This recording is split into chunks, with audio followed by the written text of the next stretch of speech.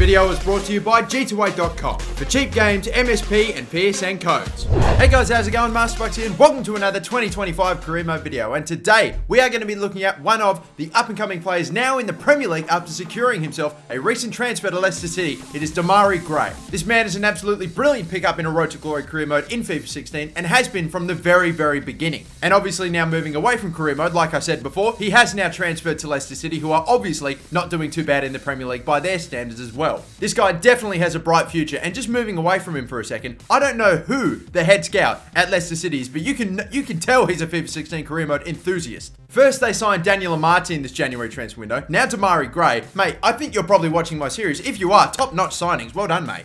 So let's take a look at Gray's stats then. Left midfielder, 68 overall. He's got the pace, he's got the agility, the balance. He's got some decent stamina as well, which is all pretty good. But now let's take a look at his technical attributes. As you can see, the ball control and dribbling is fantastic, up in the high 70s for his overall. That's fantastic. But every other technical attribute that he has is below 68, below his overall. So for a 68 overall, those technical attributes really are disappointing. But anyway, 19 years of age, 5'10", he can play at left mid and center attacking mid, right-footed. He's got medium attacking and defensive work rates. He's got 2-star weak foot, 3-star skill moves, the acrobat speciality, and the flair trait too. So that is that, a potential of 82.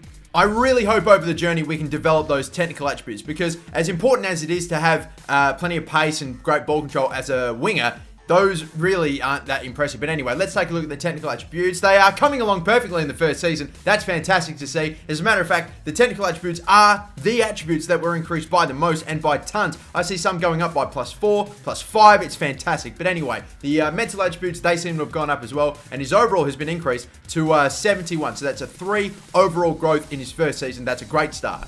I just really hope for his sakes it's going to continue, because he's going to need a fair amount of technical attribute growth. But how about this time? It does it again. It's a little bit of a less overall growth this time. You see he's gone up by 2, and now he's 73 at 20 years of age at the end of the second season. Still that tiny bit of mental attribute growth as well. Absolutely no development to his physical attributes as of yet, but I'm still seeing +4, +5 overall increases or stat increases in his technical attributes. So I'm feeling much more confident and better about this player. We're now starting to see finishing up in the 70s and shot power up in the 70s. So they're all coming about.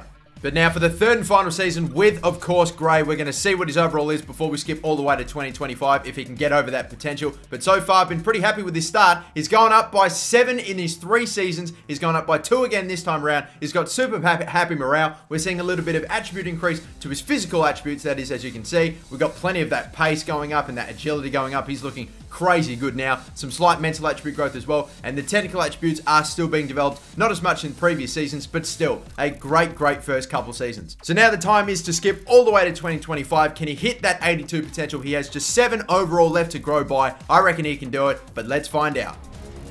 So here we are, 2025 with Demarai Gray. Definitely a great player to pick up in a Road to Glory career mode. Has been for a long time. Even if you're a bigger club looking to get some younger players in your team, he's always been one of the best ones. But now we find out what his rating is in 2025.